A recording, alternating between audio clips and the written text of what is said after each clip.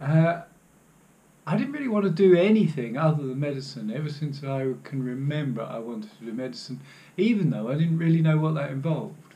My mum was a nurse. My great aunt was a regional matron. She was one of these scary figures who ran a whole series of hospitals before the NHS came in. And I think it was her tales of hospital life that led me to want to be a doctor, because of course you don't really know what being a doctor is like until you start, and I'm still kind of working it out now.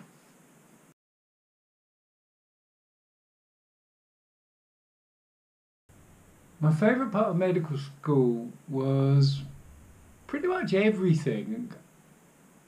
I think unlike you guys, I did most of my growing up while at medical school, so I became the person I am as a result of that. I went to Cardiff and I was a home counties boy from near London, and I'm so glad I didn't go to London because it opened my eyes. I was there during the miners' strike and opened my eyes to different perspectives on the world.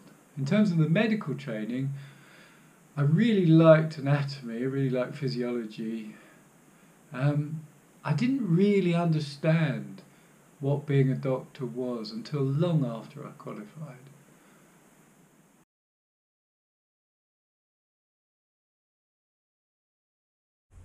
My first day as a doctor was nothing but great excitement. I felt utterly ill-equipped but hugely excited to give it a go. I remember clearly the first mistake I made. That was a few weeks in, when you start to feel as though you know what you're doing and you start to make the odd decision without checking with someone. And I gave a guy with urinary retention a big dose of furosemide, which kind of illustrates how little I knew about the job. I think the way we trained people, or the way I was trained, and hopefully you guys are not, was in little pockets of rules rather than an understanding of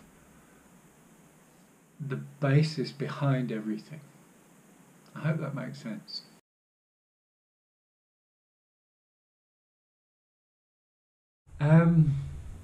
I became an obstetrician by accident. This can be quite a long answer. So I always wanted to be a doctor, even though I didn't know what it was. When I came out of medical school and started to work, I started to get a little bit disillusioned. I had the idea that you could actually change the health of the population by being a doctor. It sounded a bit grandiose, but that's what I thought it was.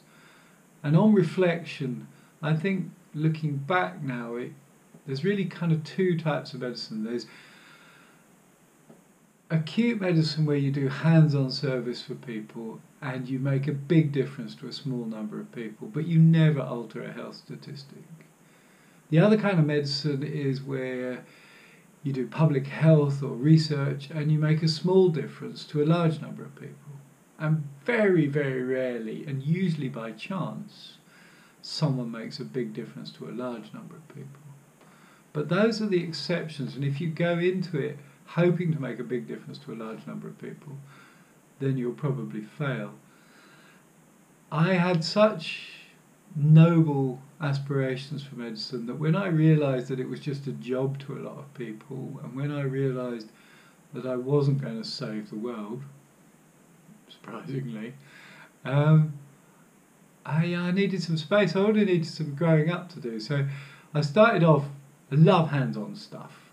So I started off doing A&E and trauma, and then I thought I need a break. So I travelled for a bit. I sailed across the Atlantic, travelled around South America, spent some time working voluntary in Colombia and in Nicaragua. There was a war going on at the time. It sounds much more exciting than it was.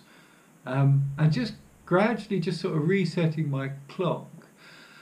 Then I came back thinking, well, I've got to be a specialist in something, but not really sure what. I by then decided not to be a trauma surgeon. So I thought, well, I might as well train to be a GP, and in those days you could just do a bit of everything until you build up a kind of portfolio. So you could do a bit of ENT, which I did, a bit of general medicine, a bit of whatever, until you had a big enough portfolio to be a GP. You didn't have to sit any exams. And as part of that, I did a year of obs and gynae. And I chose to do a year just because I was fed up with moving around. And I was really lucky to get in to a sort of training post for obstetricians, even though I wanted to be a GP. And I thought, I really like this. I could do this more. I like delivering babies, but still no plans to be a consultant. I then gave up again for a while, worked on boats, made furniture, thought I might be an artist. Met the girl who rapidly became the mother of my 3 children, and felt I better have some stability, and then got a registrar jobs in obs and gynae, still with no plans to be a consultant. I didn't see me as a consultant, square plug, round hole. And then it sort of happened by accident. I was just extremely lucky. Or, actually, which is what I'm going to come on to the last bit, I love my job and I was quite good at it, and that's all it takes. So I fell into posts. I fell into a proper training position. I fell into the last of the old senior registrar jobs. I could go on about that, but I won't. And then as a result of that, fell into the perfect consultant job at the perfect time. So either somewhere, if you believe in yin and yang, someone's having a really shitty life somewhere, or actually it just sort of works out if you do what you love.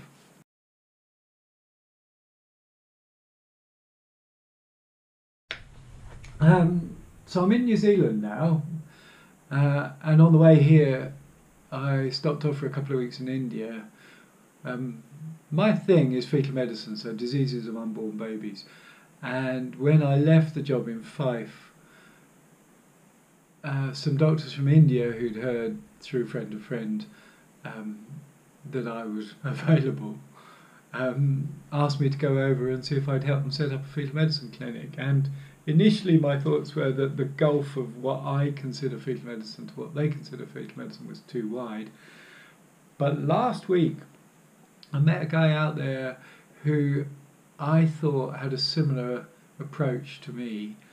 So I'm at the moment writing up a proposal as to how they might, what I think they might do to develop what I know as fetal medicine and what help I might be able to offer. It's really exciting. It's not what I at all felt to do, but in line with the rest of my career, things just seem to fall in my lap. And why not? And I get, if nothing else, I get some free trips to India, which is an amazing place, and meet some really great people.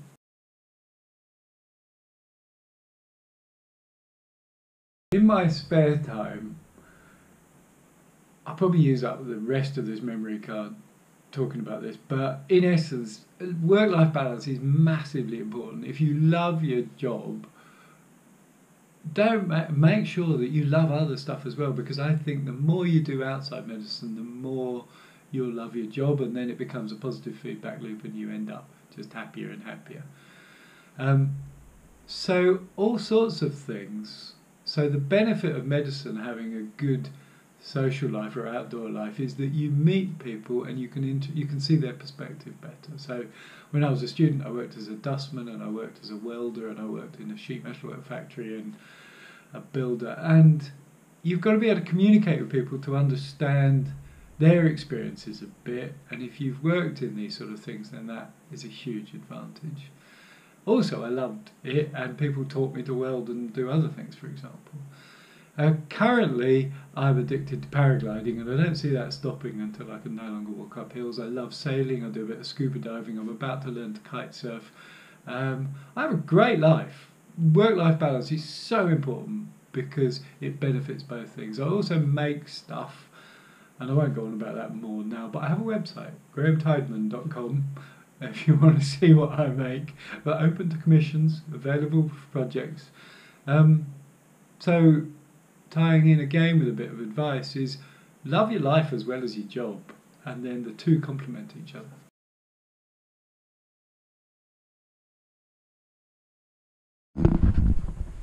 And finally, question 7. I've deleted this first time, so I'm going to do it again, but I'm going to give you a view of where I'm living while I do this one. So, advice. Well, the same advice I was given by a mentor. He was my first consultant when I was a junior doctor, and a truly lovely bloke. He was called Mike Lewis, and he just retired not long ago down in South Wales. And he just said, love your job and be good at it, and then you'll find a way. And when I went travelling, people told me that I would never get a career and I shouldn't do it. And these days people stress about MMC and how they've got to choose their specialty early. And something else more terrible will come after MMC. But ignore this stuff. If you love your job and you're good at it, then it will find a way and you'll find the niche that suits you. And if you are lucky enough to find your niche, then you'll benefit and your patients will benefit. Thank you. Goodbye from New Zealand.